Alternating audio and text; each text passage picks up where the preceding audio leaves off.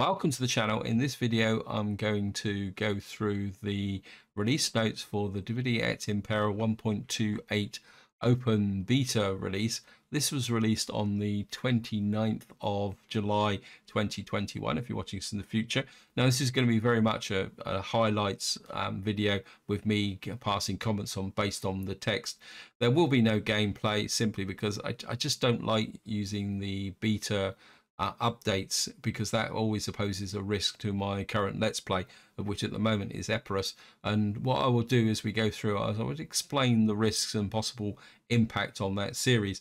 And if you are following the channel and watching the Epirus series, of course, because this update has now reached the beta stage, that means that the Epirus campaign now has effectively got a shortening shelf life, because there's a risk that what will happen is when this update hits the stable branch, then there could be consequences on that campaign. Now, before we get started, I'd just like to say a big thank you to Dresden and the team for bringing these updates, because that's what keeps this mod active and relevant, even in this ever-changing game world that we live in. And I think what we can do now is just go down, and it says here patch notes overview not full. There's a link up here if you're interested in the full patch notes. I've taken a look at them, but what this does is cover the key highlights of the update. And we'll start. It says battle performance changes. Stamina ability for units has been removed. They were not functioning properly, and there's of course a battle lag. Due to these changes, battle lag should be significantly improved, especially with lower end systems. Big thanks to Benjamin for there. In future, we may have to put them back. Now, I must admit, I've never used the stamina abilities in any campaign I've ever played. I've never really thought them relevant to actually fighting in a battle, but I do like the idea that we're going to get some improved performance from dropping it. Now, moving down to what you could say is one of the primary focuses of this update. It says Greek colony overhauls. Massila, Colchis, and Bosphorus have had their rosters changed and updated. These three factions now have special colony barracks buildings and types that have unique features and functions, such as the local versus Greek units, cultural diplomacy effects. Colchis is now a Caucasian and has Caucasian template, new campaign only.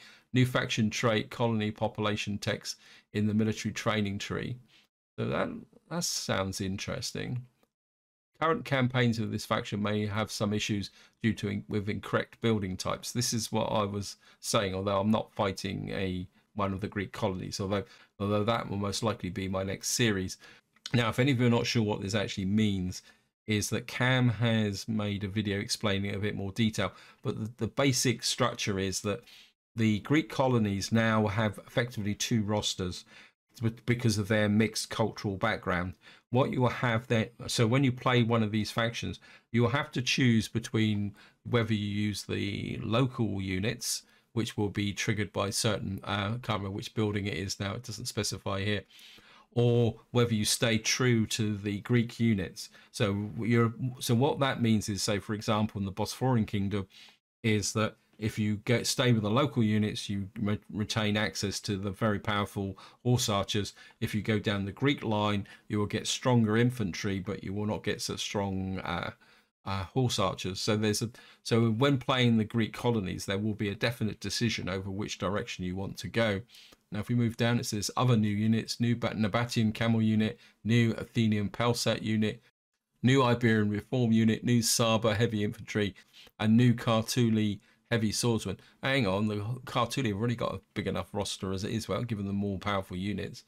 There's new Barbarian AI roster units, added 90 new AI to only Grand Campaign units for various Germanic, Gallic, Selbetian, Thracian, and British AI functions from Ritter Floor, create more units for various rosters. These will replace and augment existing rosters based on tribe. The goal is to add more variety and unique units to various factions a player may face. That could be interesting, because I must admit the barbarian rosters I've been fighting recently tend to be pretty uniform.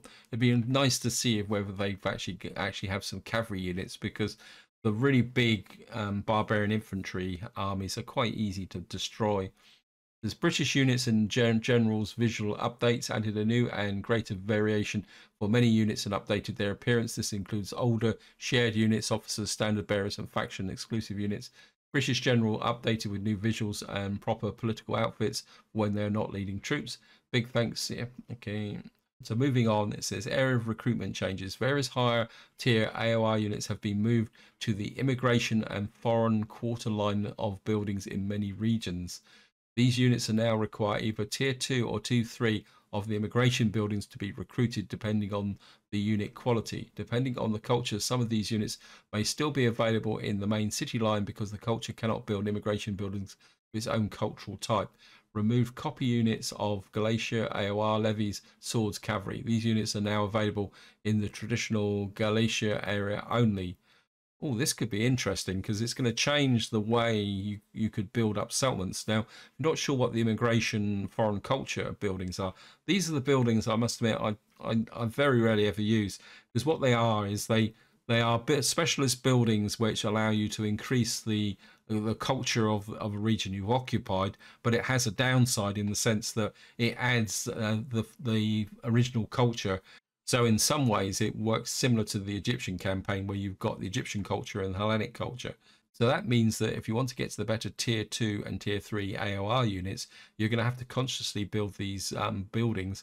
Now, that could have implications for some of my favorite units like the crossbows in Sicily and the heavy archers and elephant units in Syria, because I like to recruit those units, but if they're locked behind immigration buildings, you're going to have to ask some pretty fundamental questions about whether it's going to be worth the risk of building these buildings and the cultural impact just to get those specialist AOR units. That could be quite interesting. So moving down, resource changes and new campaigns only. It says iron has been moved from Sicily to Corsica and fish from Corsica to Sicily. Well, this could be interesting because the availability of iron, which gives you armor or weapons upgrades in Sicily, normally makes it a prime target. But if it's in Corsica, that means you're going to have to try and get out in Corsica and grab it. The fish in Sicily could be useful because it could increase the strength of the economy, could have an impact on how you plan campaigns. Silver has been added to the Edlani city and olive oil has been moved inland.